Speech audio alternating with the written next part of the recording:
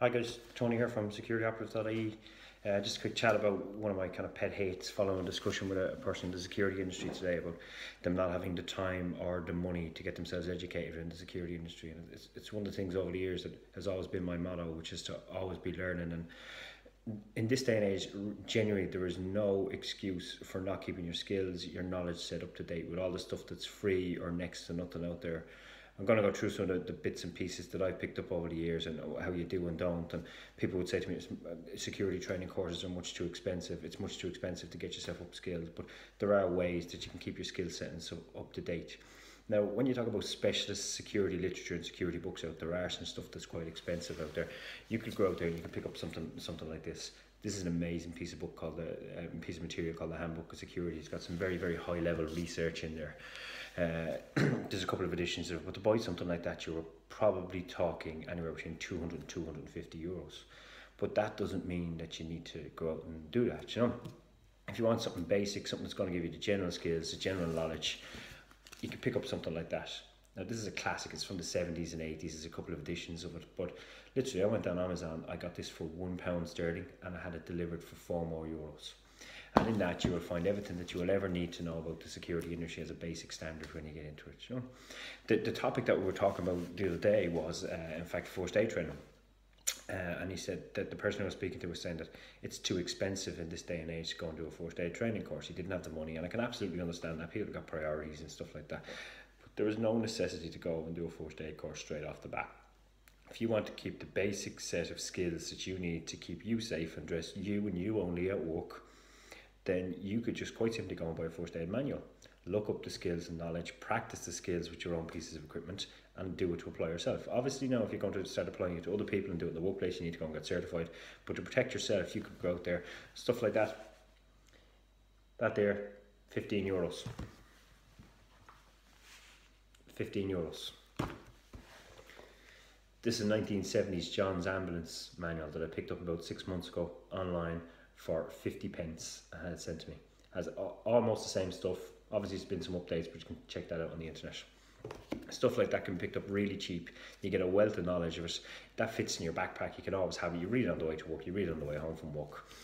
Some of the other bits and pieces, you know, stuff like that. €5 in Waterstones. An introduction to criminal justice tells you about criminal justice, the various laws, piece of legislation that come in and do it. €5. Something like that. Health and safety in Ireland. €10 online. It gets you everything you will ever need to know about health and safety, risk assessment, stuff like that. And that's just books. So I could have a full set there of books that give me a grounding on first aid, health and safety, criminal justice, and a general overview of the security industry. Total cost there, €20. And genuinely, I don't see any reason why a person shouldn't be investing something like €20 in their own skill set, their own mindset. And that's just the stuff that you have to pay for. If you look out there for free resources, you can go online, you subscribe to a magazine. In Ireland, we have things like Risk Manager that comes out online once a month, has some fantastic articles in it. You go onto the UK, you can get access to Professional Security Magazine, City Security Magazine. Go online, subscribe to them, you get them free. All the up-to-date technology, some brilliant articles, some brilliant security writers. But even more so than that, the security industry is really, really happy to help. I've had people reach out to me through the website, through email and stuff like that. Always happy to give advice if I can. If I can't give advice, I'll point you in the direction of advice.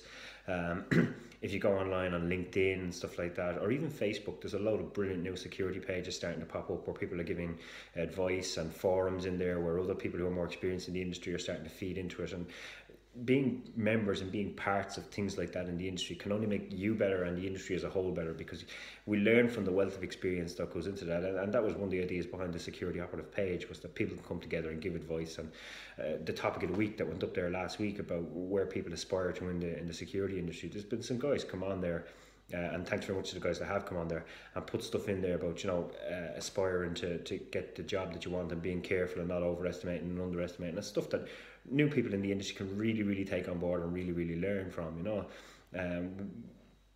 Me and these people who have commented have learned the hard way that you have to do it this way. Me and many people that I know have invested hundreds, thousands, tens of thousands of euros in our own training, our own development, our own knowledge set, through literature like this, through training courses, through education and things like that. And I would like to think that part of that it's kind of speeding up the process for the next generation that we can pass it on. So I would say, look, don't be afraid to reach out on Facebook. Don't be afraid to reach out on LinkedIn and stuff like that. And ask for advice, ask for help. The security industry out there is fantastic for helping. So, like I said, training courses are expensive. They are an investment in yourself. Literature is expensive. It is an investment in yourself. It makes you better. It makes you safer. And it makes you more effective being the professional that you aspire to be. So don't be afraid to invest in yourself. Start small, build it up, get the free stuff, get the cheap stuff, and then begin to invest in yourself when you can afford to do it. But don't ever let your skill set slip because you think that you can't afford it, because there's always an option out there. The other argument here is that I don't have time to do it, which in today's day and age is ridiculous. You know, you may not have time to sit down and read a book, but who doesn't have time to go online and listen to a podcast or read something on the internet? We've got time to be sitting and watching a video like this on Facebook or trawling social media and stuff like that. So I genuinely don't see any time where there's an excuse for saying I don't have the time. You go on podcasts that are free out there, stuff like Miguel da Costa from the States, amazing podcast on door security work called Dow of the Velvet Rope. He's on Facebook and Twitter quite often. Fantastic, you know. Another one that used to be out there was the Silver Track one, which was a performance management or a security management software, who used to do a fantastic one.